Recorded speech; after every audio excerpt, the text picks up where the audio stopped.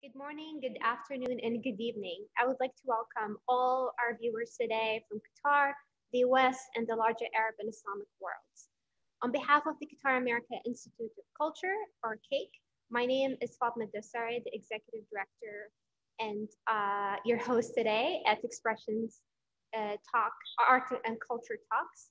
Um, QAIC is a 501c3 nonprofit organization based in Washington, D.C.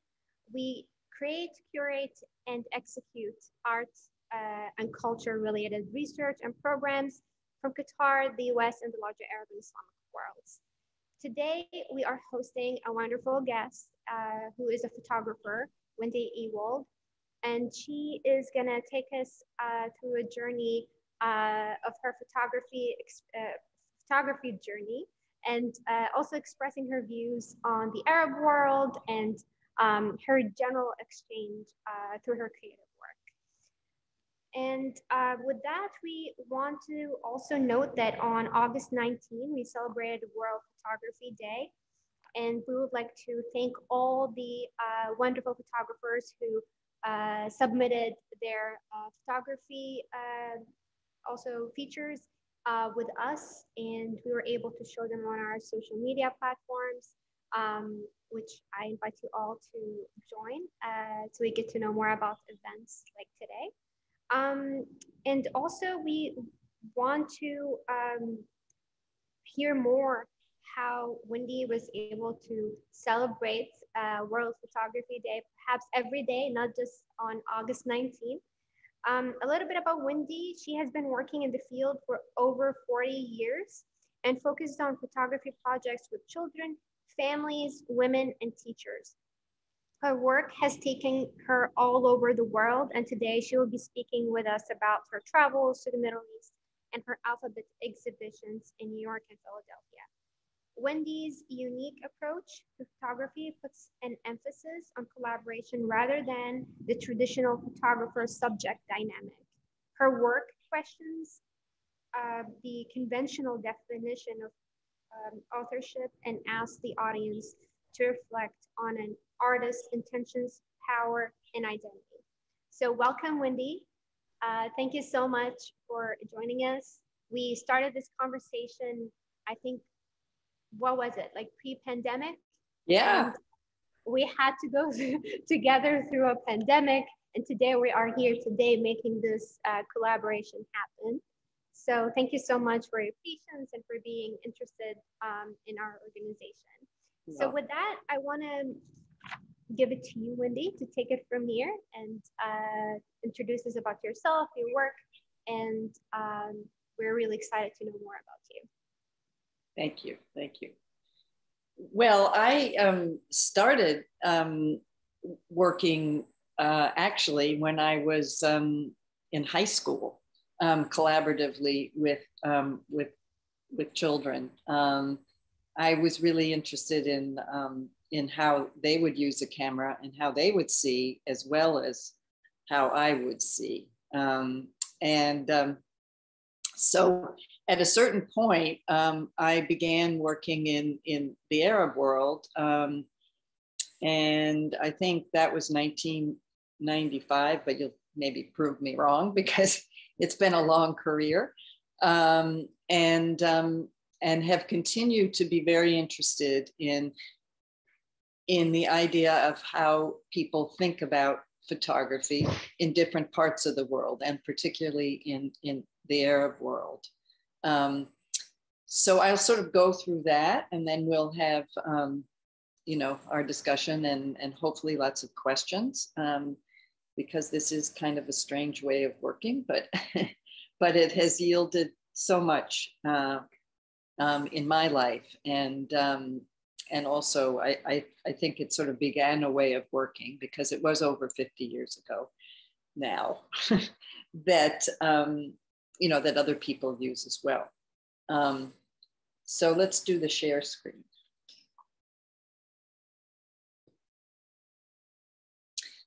So obviously in 1995, I went to a Sila in Morocco, and was there for about 4 months, working with young people, both in taking pictures of them and also in teaching them how to use a camera. And the first picture here is of Khadija. One of the things that, you know, that as many people know, that it's kind of, it can be difficult to photograph, especially girls in the Arab world. And so this is a picture that I took pictures of all of them if they wanted that, and I think everybody did.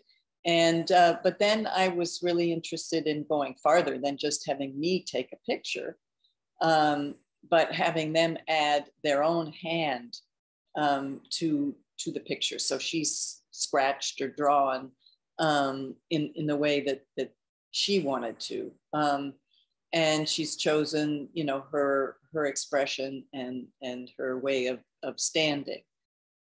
So it's not my vision, just my vision of her, but it's her vision of her and my vision of her together. The next one is Sakina, who is obviously a very different girl than at that time in their lives, than Khadija. And Sakina has put in, which I was amazed by, put in the evil eye, and many of the kids did put in the eye to protect them in their pictures, and then added this scratched, you know, this sort of vegetation in the front of the picture. So I did that with many of the girls and women. And then the next picture is of a picture that was taken by Yassir, and you know, in the traditional Moroccan oven. And it's the film these guys were using was Polaroid positive negative film, which made an instant picture, which was unusual then, but also made a negative at the same time. That was a beautiful negative that can be blown up to almost any size. And then the next picture is Munia, and my little sister is praying, which is actually one of my favorite pictures, how she's managed to, you know, get everything, the composition in this exactly in a very pleasing way, which ends up focusing on the little girl. And then the following one is, this is something that I ended up doing very often with young people, is asking them to create pictures instead of just finding things in the world to take pictures of, to actually make a world for the camera and photograph it. So this is, the teapot is magically pouring tea in the glasses by Absalam Namir. And if you look carefully, you can see that there's a string coming down from the top, which is what is holding the magic teapot up. And then he's used cushions on either side to make that kind of room. So this leads, you know, many kids to really create very interesting pictures, and think beyond, you know, finding what they have around them. So we had an exhibition at the end in the House of Culture there. It really, I was amazed by the idea that they were very interested in photographing what they called monuments to their culture. So monuments could be an elaborate dress, it could be something that had to do with food, but their culture was very interesting to them. And I've worked with many kids in different places, and I think that they were unique in that way. So then in 1997, I was asked by the person that I worked with in Morocco, who was the head of the USIS cultural program, and she moved to Saudi Arabia. So when she got to Saudi Arabia, she invited me to come and teach or work with a group of women and girls there. And I was only able to get a visa for 2 weeks. So we worked very hard and fast, but there was a lot of things that came out of it. A lot of pictures, exhibitions, connections that I still have till today. So this is a series that was made by Nadine Faisal bin Zlager, self-portrait series, Who Am I, 1970 to 1997.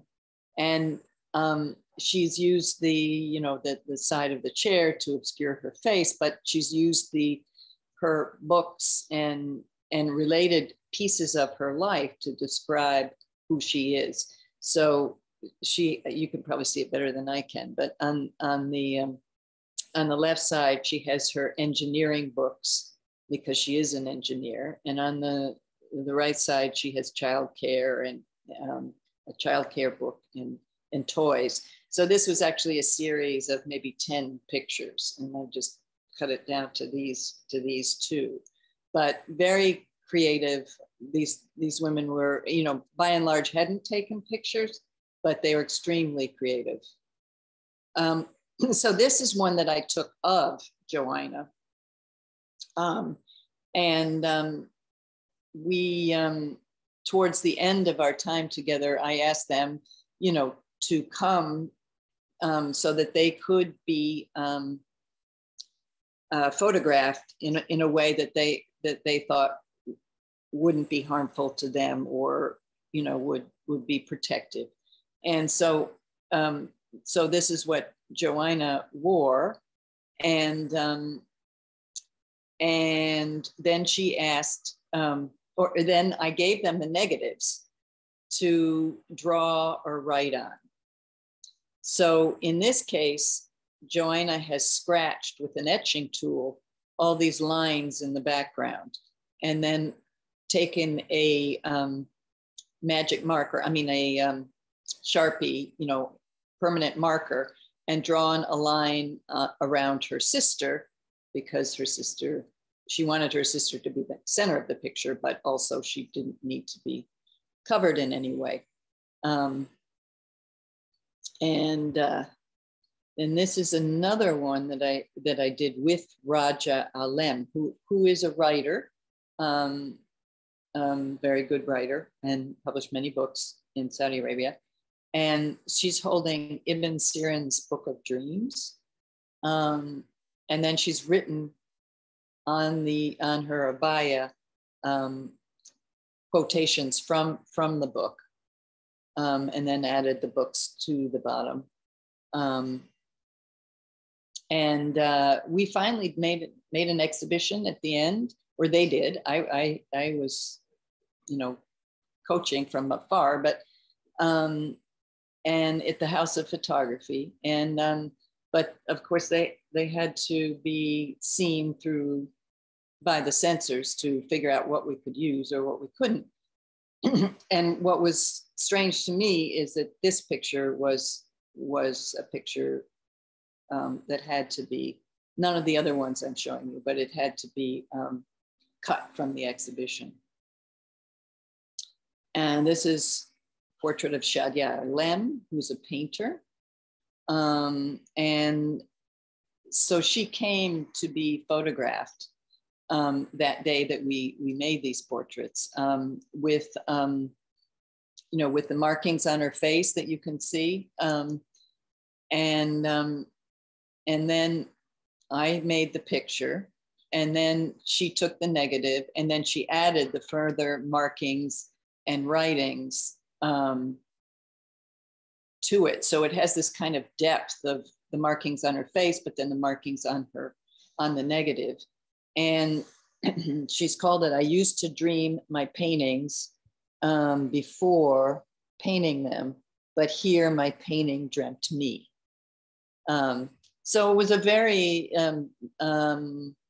creative time for all of us. And I also worked with girls in a school, and these women that you see here, I worked with in a actually at the house of the because we had trouble finding a place to do it, in the house of the cultural attaché.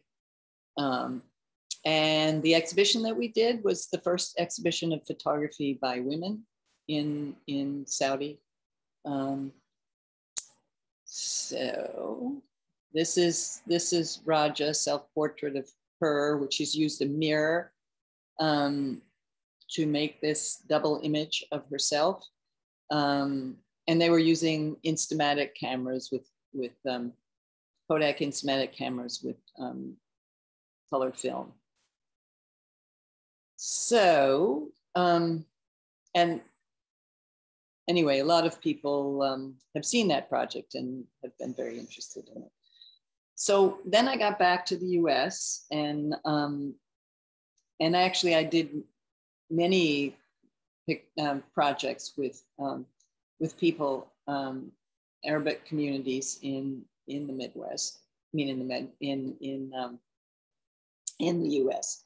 So this was a project I did right after the beginning of the Iraq War, and when it was right before, actually, and we were waiting to see what was going to happen. And this was in a school in Queens, and you know, it was sort of controversial to do this, and I met with some resistance from people who were saying, "Why are you working with Arabic speaking young people? Why aren't you doing it with Jewish young people?" Or because it was a very difficult time then, and which is all the more I wanted to be able to do this project. And I also wanted to look at the alphabet, which is a very simple, childlike piece,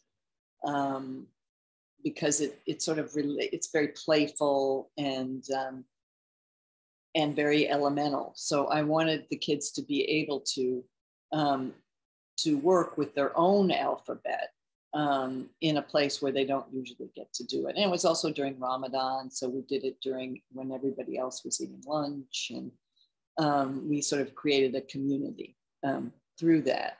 So we took all of the letters, and here you have Aleph, and then the students figured out words that they wanted to represent the letters. So that's, Amr, command, and then we acted them out, and we have different backdrops, and actually we did it on the street in Queens, and the power, because we were using flash, came out from the principal's window, and so we had this studio basically on the street. But it was really a lot of fun.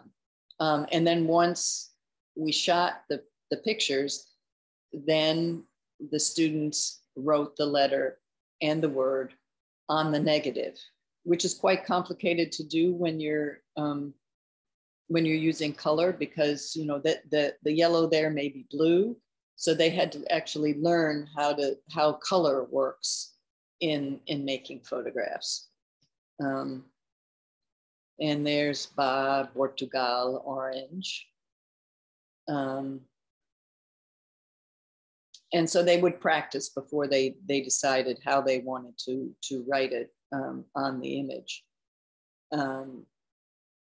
In Jeem, the word is jar for neighbor.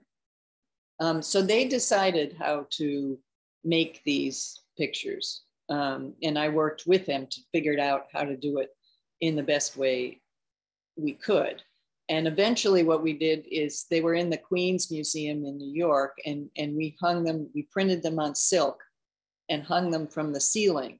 So they look very beautiful.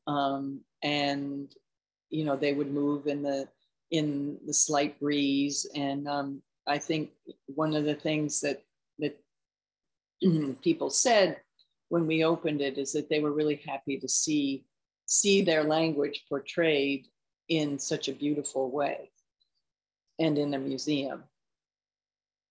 And this is one of my favorites: sheen, sham, smell. So they became conscious of the colors they were using and how to use them in the best way. This is ha, ham, misery or suffering, by one of the boys who said he was going to wear an Algerian suit. And so I thought he meant he was going to wear, you know, a traditional suit. And I was very surprised when he showed up in this, but it's perfect. And then most recently, I expanded this to all immigrants. And this was at the beginning of when Trump was running and the beginning of his administration. We worked on it. So it was a very, you know, it's something I wanted to do because of what was happening. And it actually it took us about a year and a half to get it up, but it was on the services building right across from the mayor's office. So it was in a prime spot, and it's where they do all the protests are there, in a square near there or right behind there. So so it was, I think it was important, and it stayed there. It's supposed to stay there for 2 months. It stayed there for a year.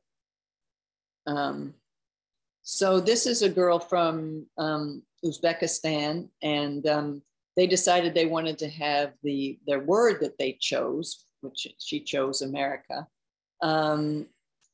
because they wanted to have them both in their own language and in English. So America with the K is how it is written in Uzbeki. And then I had them write definitions, which here you can see is a country where everything starts first. So they wrote their own definitions. And here I am photographing, so you can see how we were doing this. This was in the courtyard, or not a courtyard really, but just outside the school. And then she chose a white background to be photographed with. And this is I for immigrants. And so you see how it turns out here. So she brought in that jacket was another girl's jacket who actually arrived in the US in that jacket. And then she's using, you know, a suitcase by someone else who came with that suitcase. So there was a lot of emotional, you know, conversation. So here she says, immigrant, someone who migrates from one country to another to start a new page of their life. And this is Doha. No, this is not Doha. This is Doha, sorry. And she chose the word trust, and to find your way in the darkness with the help of others. And this is one of the most profound ones to me, I think. She came from Iraq and Turkey and somewhere else. And she's just has been many places, but she's a remarkable person. So here you can see how the immigrant alphabet has been hung and on this building. So it wraps around the whole building. And then on the red squares in front are the definitions of the word and the word used in a sentence that they made up. And finally, here is culture, the customs, art, and achievements of a particular country. This was done by a girl from the Sudan, and she's there with her mother. That's her hands above, and so it was something that that students felt proud of, and it could have been a difficult program, but it in the end it was beautifully received, and especially by the mayor.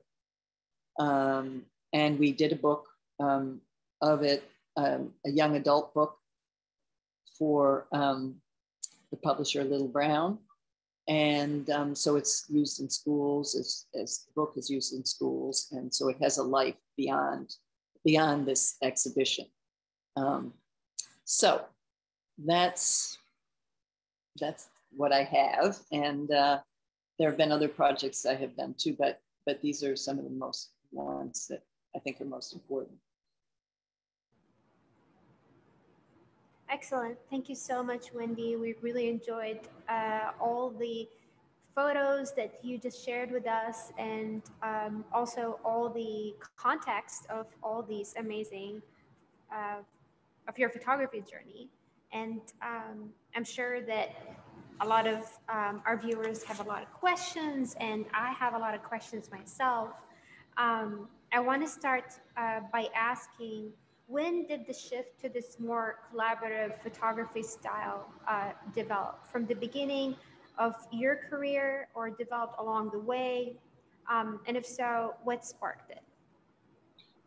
Well, it did start in the beginning of my career in 1969, when I first got a large format camera, and I applied to the Polaroid Foundation for cameras and film, because they did that, to work with Native American students in Canada, in Labrador. And so I had the advantage of all of a sudden seeing, oh, these are amazing pictures. They're, they make more sense than my pictures do. And but I didn't think it would be my career. And until much later, probably before I went to Morocco, of course, but it took me a while to say, oh, this is my life. And from your travel in the Middle East and North Africa, what did you take home with you? Well, I was really interested in how, I've always been interested in how people see pictures, and the medium itself has really fascinated me. And then the medium within different cultures has fascinated me. And I think one of the things was the sort of collective vision that these kids have. I think that we have the idea that it's really important, that an artist is a single individual, who makes work. But I think they were much more interested in as I said, the monuments, for example, to their culture. So it had a bigger connection than it would have in other places. And also the idea of what images mean, not just photographs, and how photographs fit into images. And then the idea that the writing was sort of images in and of themselves too, the beautiful writing. So it was a very rich, experience. And also I talked to a lot of kids, I recorded their stories, and also how the stories of the cultures, how they fit into their lives, and their imagery. So. Excellent. I want to also talk about your PBS film on Portraits and Dreams book, which you published in 1985. This documentary revisits photographs by the Kentucky school children in the 1970s, gaining the insights of the now adult students. Can you tell us more about this project? And usually people always make a kind of comparisons between the book and the film. So can you tell us more about like the similarities and differences in both products, and also your experiences and impressions from Well, I didn't intend to make a film. The book I made it was an important book, I guess, in 1985, and I think it was, people hadn't seen pictures by children published, and these children made amazing pictures that were as good, if not better, than adult photographers, and they were very creative. So it got a lot of publicity, which was nice, and then eventually people started working more in that vein. So it seemed right to publish it again. So that's where I started, is like, I'm going to publish this book again, but I want to look back and look at what they see now when they look at it, and what they think of the experience now, because usually, especially with educational projects, you don't really know what effect it's had. I mean, people make a lot of claims, but to have them themselves say, what it meant to them, I thought was important. And so then, of course, it meant finding the kids, which we did find a lot of them. And then we had to focus on a smaller number of kids, especially to do the film, but also to do the book. I was a little nervous going back to see and make sure that they were all right, or that they thought that, that this was a good thing that they had done. And from the first times I met them, after 35 years or 30 years, something like that, it was clear, like it was the same relationship. I mean, in a way, I mean, we were still playful with each other, and they had remembered that time in their lives very fondly, as I do. And so it was quite easy to tell stories back and forth.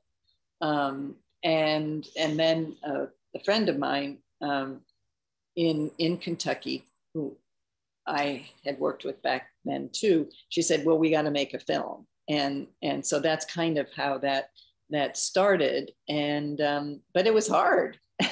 And the two of us directed it, and we chose, tried to choose a spectrum of the kids who've had amazing lives, ones who've had difficult lives, but the thing that really came out of all that, I think, is that they're extraordinary people, despite their struggles.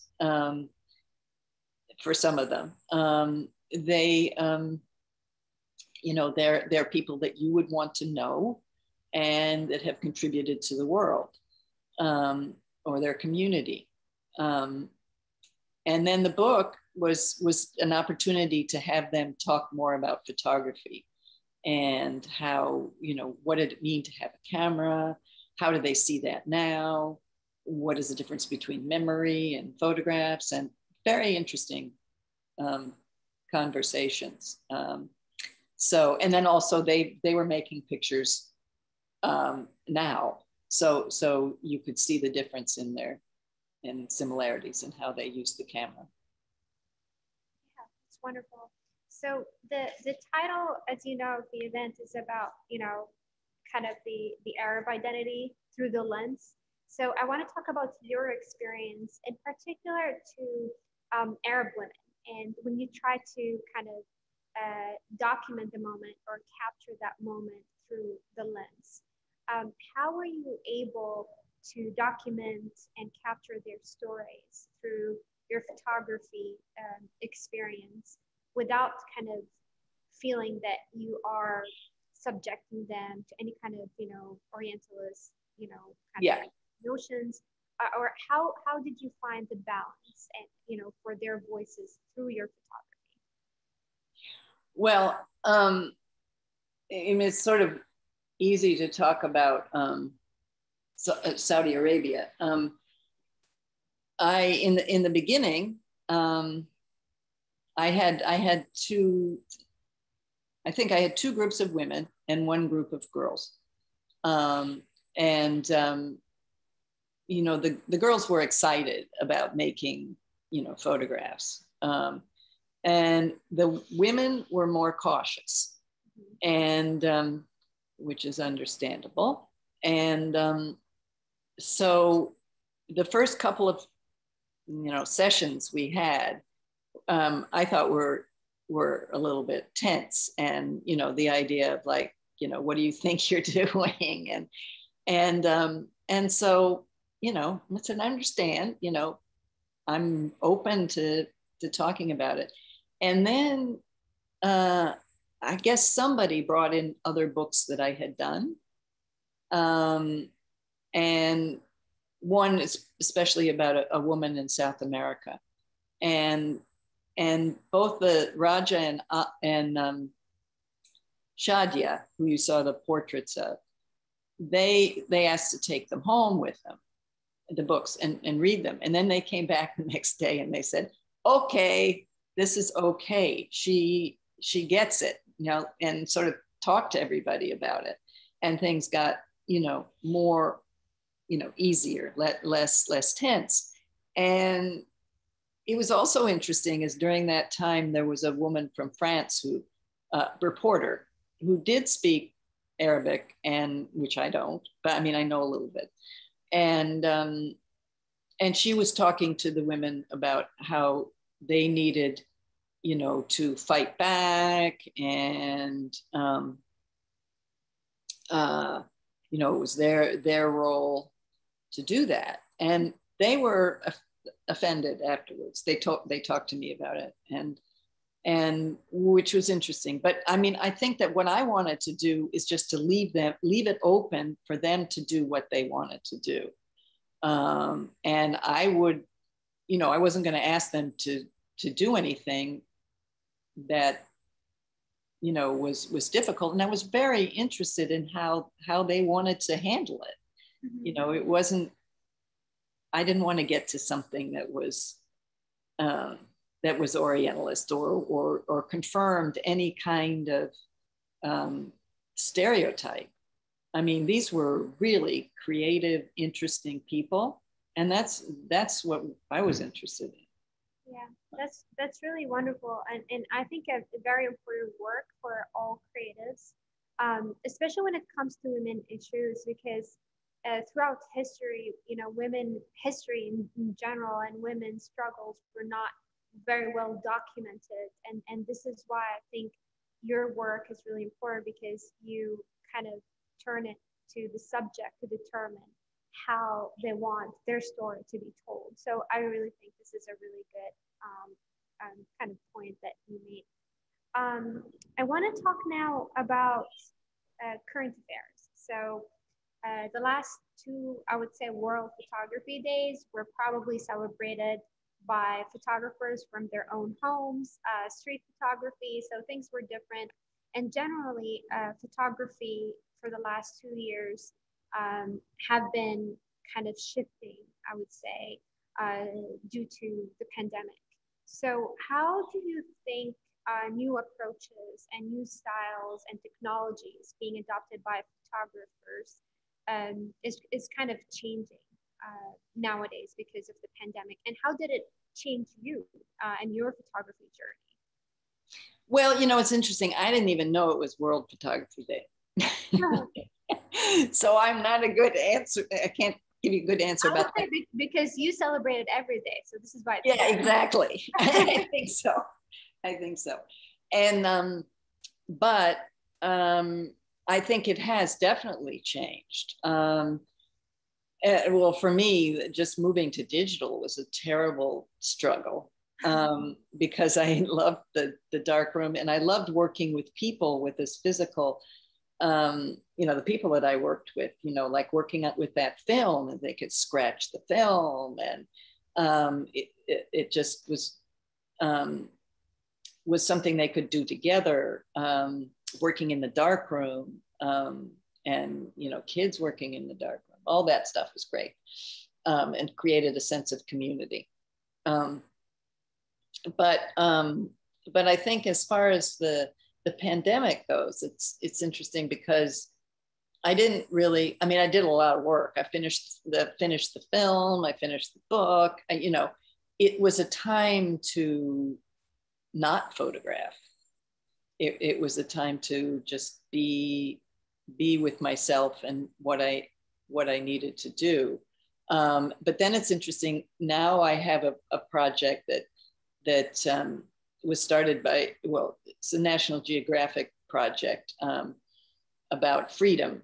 And I think it was started because, and they asked 10 photographers or something to participate.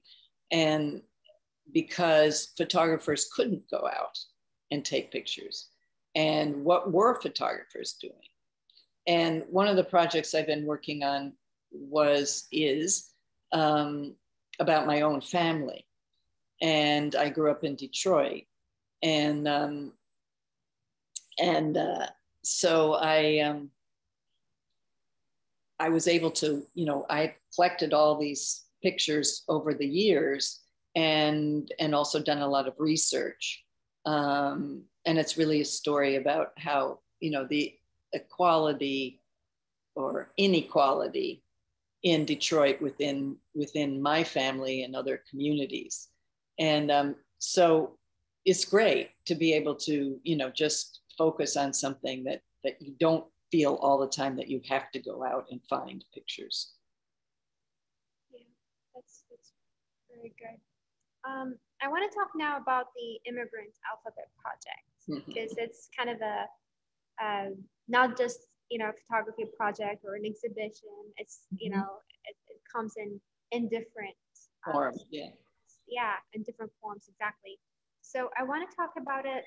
If you can tell us more about it, and if you, especially for kind of the recent, in the light of the recent events in Afghanistan and overall the refugee experience today, we want to know how the creative community, let's say creative nonprofits like ourselves, or creative individuals like yourself, can support the refugee experience and the people who go through struggles in areas of conflict, or personal struggles. How can we all collaborate together as a creative community to support these individuals?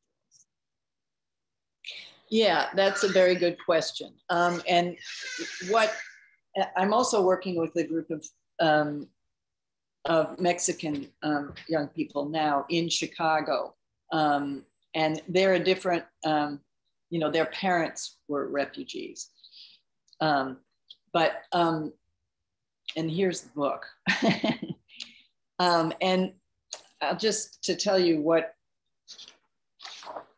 it's like. So it starts with with a word. It starts really with a letter, but then a word, then an image, and then the definition, and as I read you, and I think, and how it's used, and then it's paired with Malika's interview, and these stories are all things that I recorded, And like, you know, it's just like in 2011, on September 2nd, it was the first day of school in my country. We actually won a green card in the lottery, blah, blah, blah, blah, blah. So it is all these different experiences of being an immigrant or a refugee, that there isn't one experience. And a lot of these kids are also talking about how difficult it is for them now. You know, there's the journey involved in this. I'm just going to see if I can show. But overall, the importance was that they became a community. They had never talked to each other before. You know, they were in a very big school that had a lot of immigrants, and there were like 18 of them.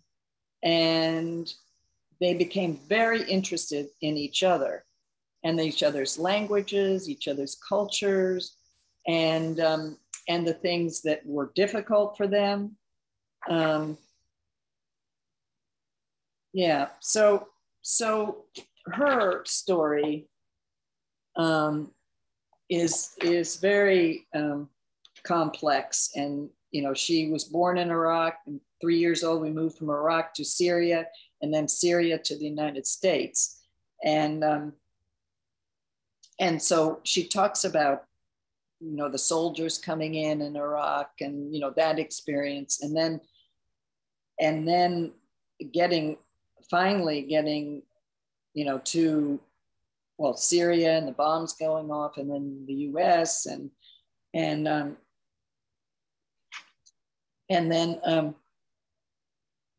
but then she says something like, sometimes I feel even when we didn't have anything in Iraq, we were just so happy because we had each other.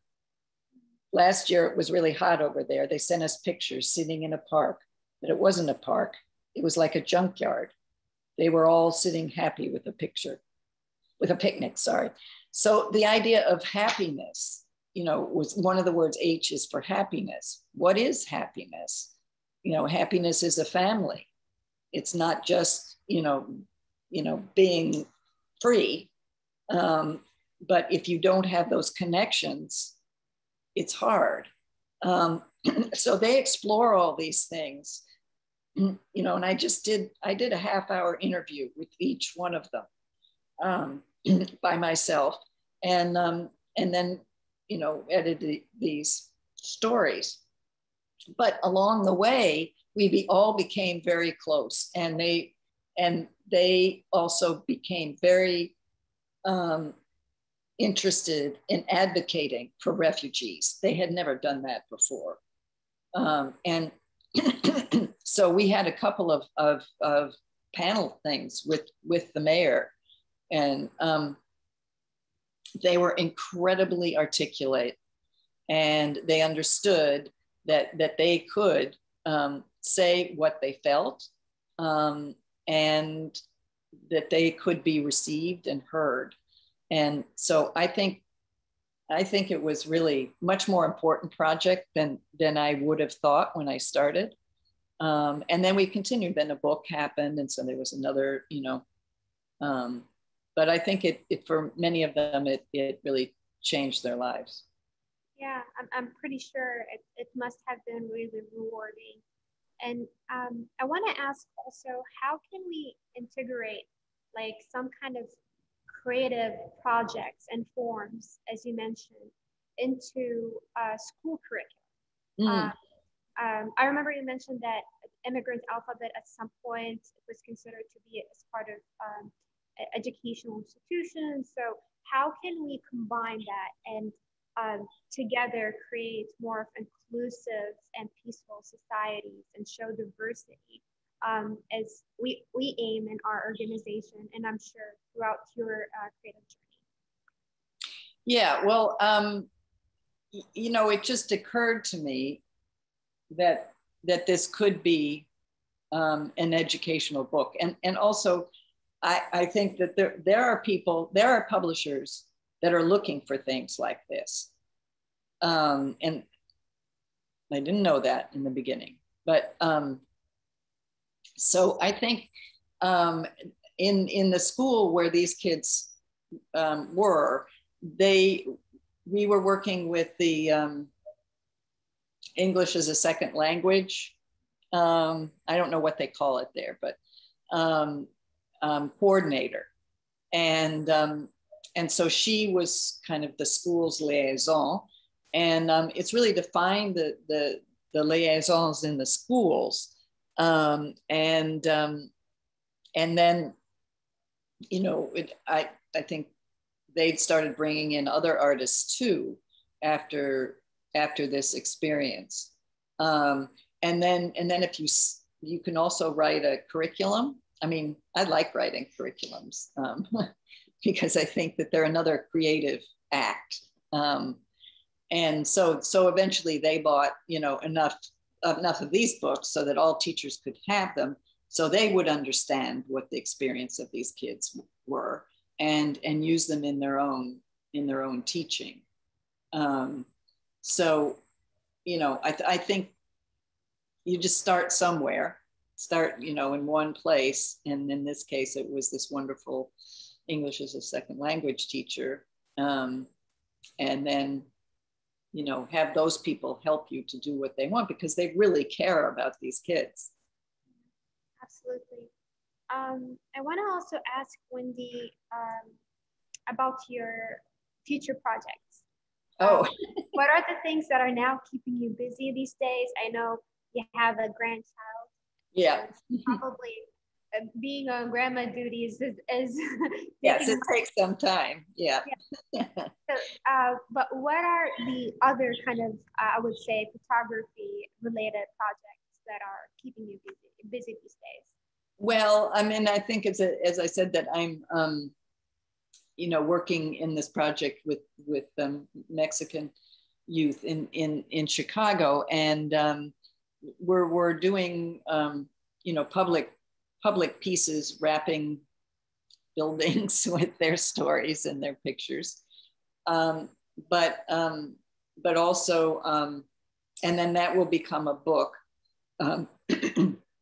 which I worked with Mayan children in 1991. So there's going to be that's going to be one part of the book, and then what their lives are like in Chicago at this time.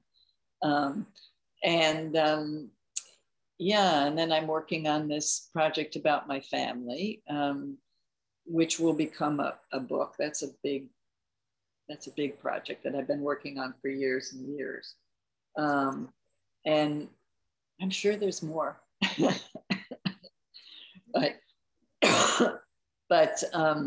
but those are ones that I'm sort of actively working on right now. Oh, I'm also working in Tanzania, which I have for about nine years or 10 years, with the university, the biggest university there.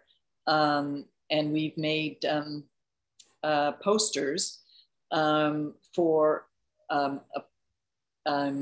something called Teaching and Learning Through Photography. That sorry, I got a bug here, which is taking all the different subjects and pairing them with different images, and how to use images to teach that subject. So we've even done physics and you know, English and Kiswahili and et cetera, because they don't have books and very many visual tools at all. And so we've made these beautiful posters, which are pretty wonderful. So that we just had the first course we did of students in the university.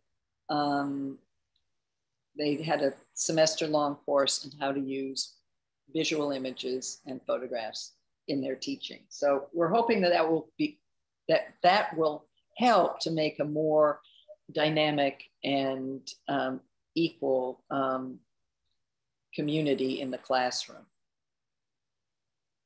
Because right now the kids are sitting and writing down what's on the board, and Yeah, that's pretty innovative, I think. Yeah, it's been fun, and they really like it. Yeah. So, Speaking about teaching photography, I must, before we end our session and event today, I just wanted to talk about your experience in my alma mater in Qatar University. Can you tell us about your story when you visited Qatar? yeah, well, it was, I only stayed there for a few days, and I think I was 2 days. I was in your alma mater. And the first day, I think I, showed pictures very much like what I did today. And then the next day was supposed to be a kind of workshop, a learning workshop. And that was really difficult because what they had been doing was learning how to operate all the machines, not how to use the machines for a creative purpose.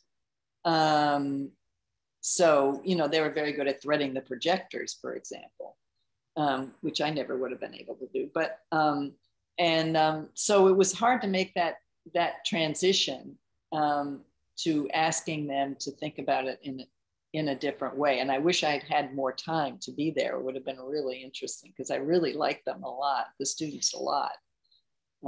And I really loved Qatar too. It was one of my favorite places I've been, and everybody was so generous and also talked about how their lives had changed and so rapidly, and that was really interesting. Definitely. Would love to take you there and for you to see the changes yes. in Qatar University and the country itself. I can't imagine. Yeah, absolutely. Yeah.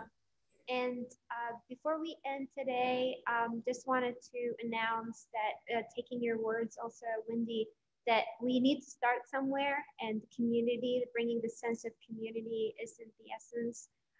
We are launching QAIC Cares, which is an initiative to support refugees and people in conflict. And we hope through this initiative, we will be able to support organizations that have efforts in peace building. So please tune in to our social media accounts and our website for more information about QAIC Cares. And I want to thank you, Wendy, for your time today. I'm sure this is just the start of so many more kind of collaboration efforts to come with you. We really enjoy your work. And also, I would say I personally love Immigrant Alphabet Project.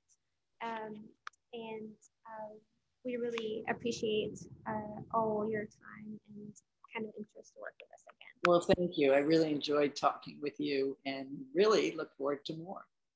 Thank you so much. Thank you. Take care. You too.